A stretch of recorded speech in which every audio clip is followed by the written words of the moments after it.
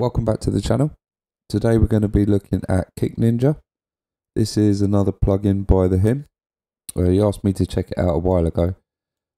I've been using it extensively, I just haven't really had time to do a video, but I think now is the time. So let's review this and show you some of the cool things it can do. So these are some of the kick drums that I've already made on it.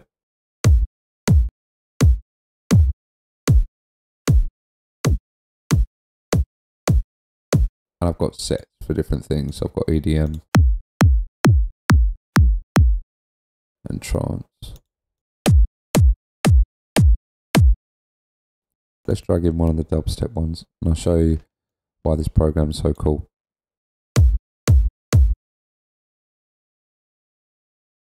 So if I drag one in, we get an exact replica of it. It resynthesizes the low end and it takes the sample, puts it in a sampler and high passes, so you're going to get the click and a resynthesized sub. So let's hear that resynthesized sub.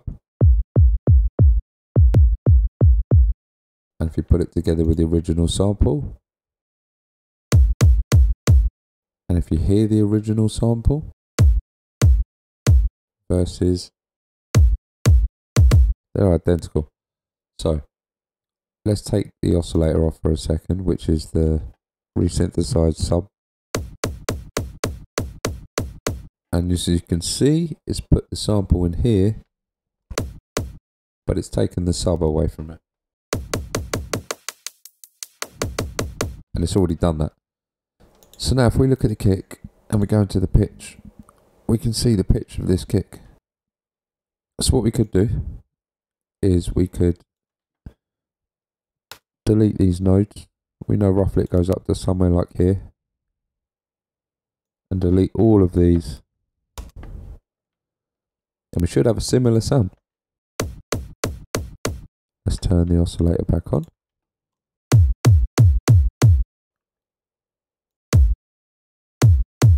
Now it's not identical, but here's where the fun begins.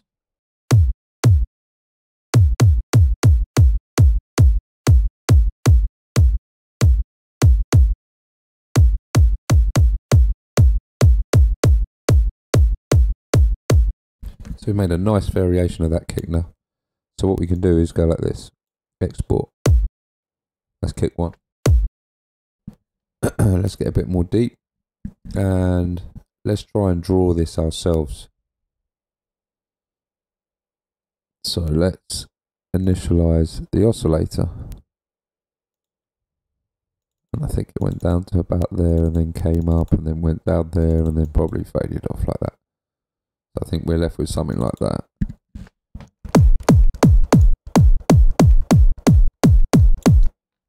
So you see how we took a kick, we looked at the way that the pitch envelope was set, we deleted all the nodes, we started off with a sine wave and we drew the shape that we wanted. Kind of like that.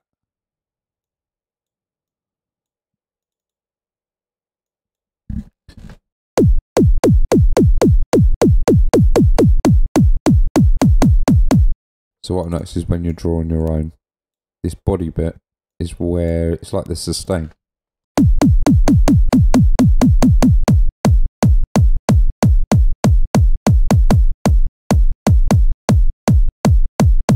So it's where like you're going to hear the pitch envelope massively at the beginning to make the click. And then you're going to hear it a lot in the body as well.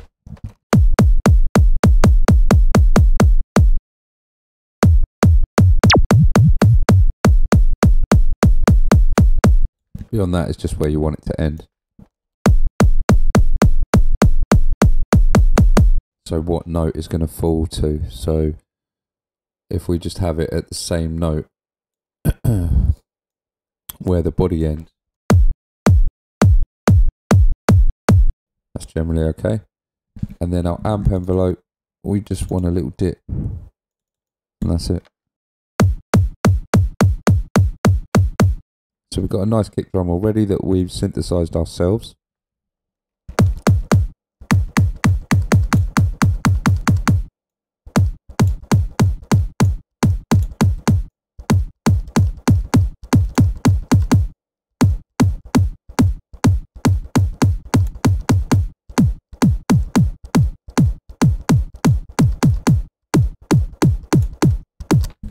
then we could just export that. You notice very quickly we can build up a library doing this. So instead of me trying to draw it in this time, what I'll do is I'll just drag one in, and I'm going to do little edits to it. So I'll do my thing first and delete most of the nodes.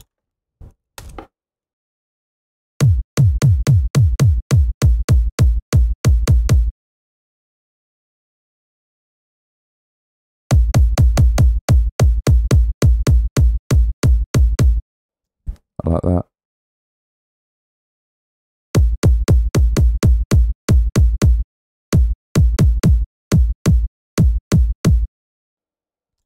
Like that.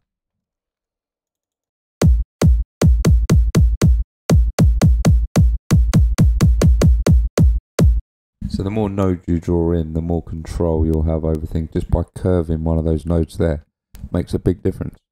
Or here.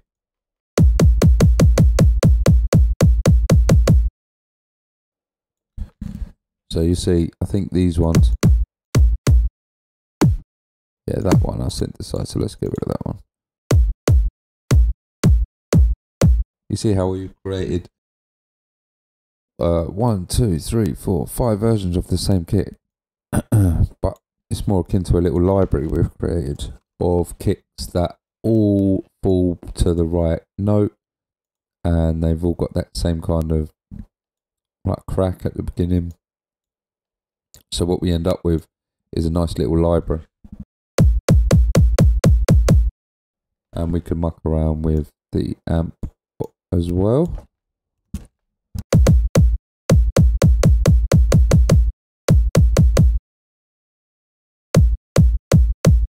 And also now we know that this works, or the low end works, we could try changing the attack to one of the attacks on here, so like the little transient. And if we do that, we'll have to put the amp on it again.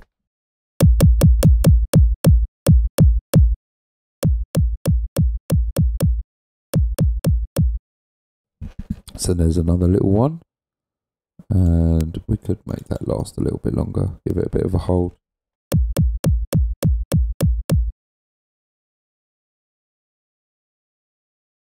And you see how quickly you can build a library. So now we've got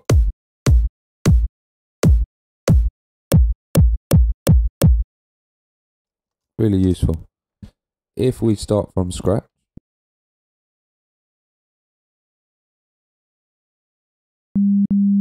just going to have a sine wave and nothing loaded into any of the other ones, which is how I like to work. So we're going to the pitch, and we'll put that roughly on F6 will do. And then we want to put a point here at the end of the attack, a point here where the body is, and kind of like that. And let's see what this sounds like.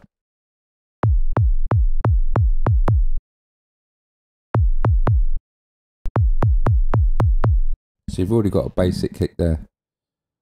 Now the main things you're going to hear are the attack and the body. So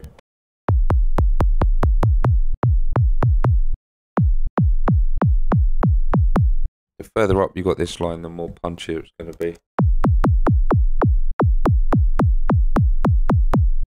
This node, as I said, it's like the sustain, and then this is kind of like the release, even though it says decay.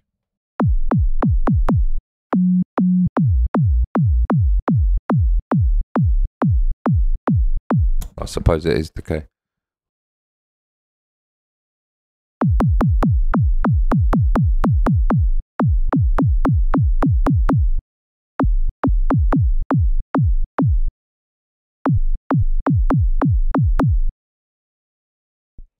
That's quite nice, but I think the note isn't low enough.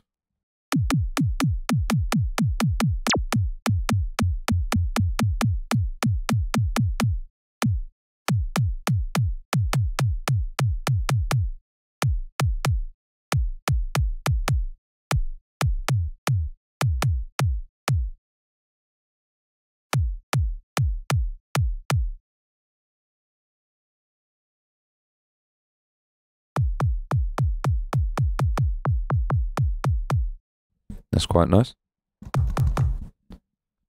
And then you've got effects.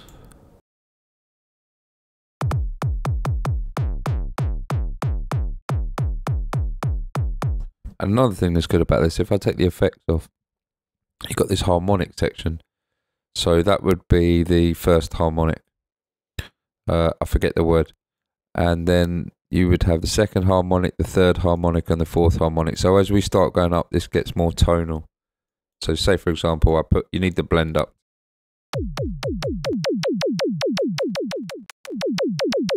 So that's what I mean by more tonal. 3, slightly less tonal. And this is the second harmonic. And this will be the fundamental.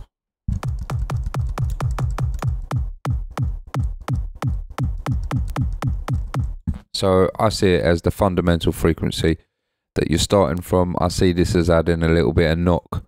I see this as adding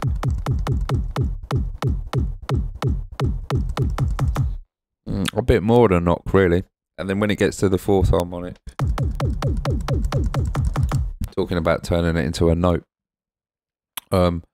Alright, so really good. I mean, you can basically get any kick that you want. Let's say, for example, it's a hip hop kick that I made. And you can see the amp envelope. And you can see the pitch envelope. Now I could roughly draw this in. If I deleted all of these, I don't know, off memory somewhere from there to there.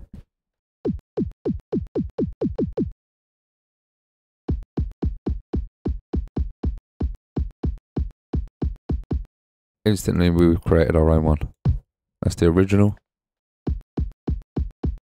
That's ours. And really it's very difficult to argue which one's right.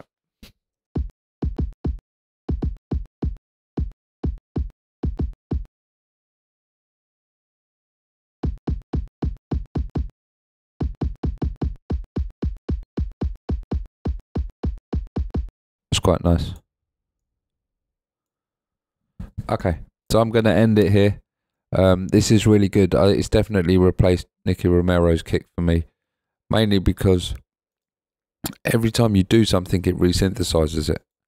So if I go to the oscillator here and I go to pitch, you can see every time I draw a new node, something happens to the waveform. And it's because it's resynthesizing everything. So if I add the third harmonic, the fourth harmonic, you're going to see it, which is brilliant. You can zoom in to sample level. And this is really good for understanding, you know, if you've got a kick that you're like, wow, that kick's amazing. Not that one, but you know, you could find one that you really like. So that's really nice. And you could say to yourself, right,